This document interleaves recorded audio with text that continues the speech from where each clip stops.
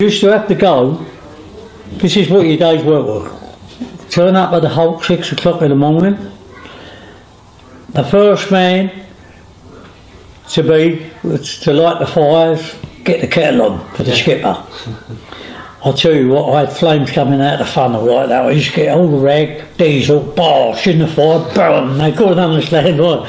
And I had fucking buckets of hot water in no time. I always had a bucket of warm water down there, because you never had running water like you had, like today's tugs, nothing like that. Everything, no electric or nothing like that.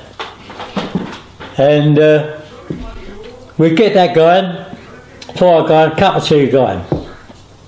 And then we get underway, they would have a list of what they had to do. You had to either run up river or down river, whichever the way the tide was going. Like it might be for argument's sake if it was flood tide. Go to Clonard Walk, you got 3 down to Tilbury.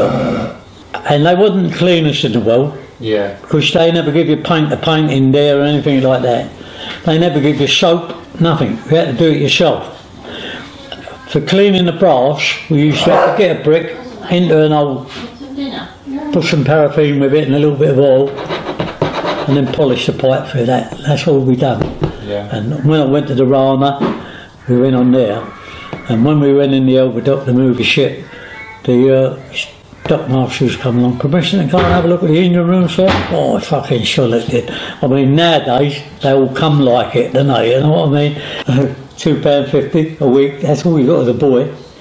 And I moaned to one of the lightermen one day, and he come up to me, put his hand around me, and said to me, "You'll longer be a freeman than you will an apprentice." He said, "Don't worry, your money will go up." But on them days, the skipper's money was only about 15 quid a week.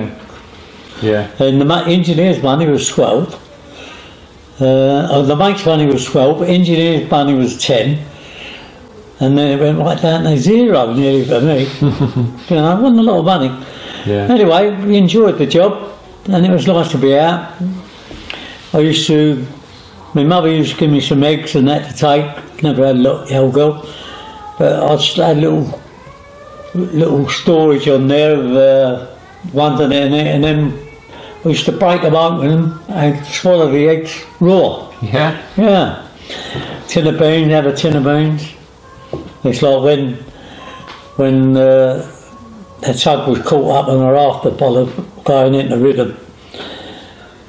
And I remember now, I can even remember now, the fucking tug load over. And you had to pull the lights out them days, and they were paraffin. They were paraffin, lit by paraffin. And so your first job is on the day, they want to get in, polish them up, clean the bowl. Of course, they got really black with a wick, epoxy paraffin, you know, it was all cheap shit. They used to flame a lot. If you had them too high, they would smoke and make all your glass black.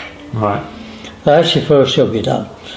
Done that, then you do the bell, then you go there. Once you've done the master's cabin, like for a cabin, you do the engine. That's all you done all day long. Got polish. And I remember when we were going over, I remember the engineer singing. He was singing la la la la. The water started rushing down the engine room, and the lights come out, boom, on their own. Boom! And then when he chopped the wire with the chopper, the mate, she would roll over like boom, boom. And that come out that side as well, and there was fucking dust and shit everywhere. All the rust and that was in them, you know. I remember that, and the mate come up to me and said, "Are you all right, mate?" And he said, "Put the kettle on." I said, "Bollocks to that, I go in there." "You want something to eat?" I said, "Yeah, I'm having a cold tin of beans." A tin of beans and hit them on deck. Trying to like that at me. Thanks for watching. Please subscribe and share, and if you've got any subjects that you wish for me to talk about regarding the Thames, please comment below.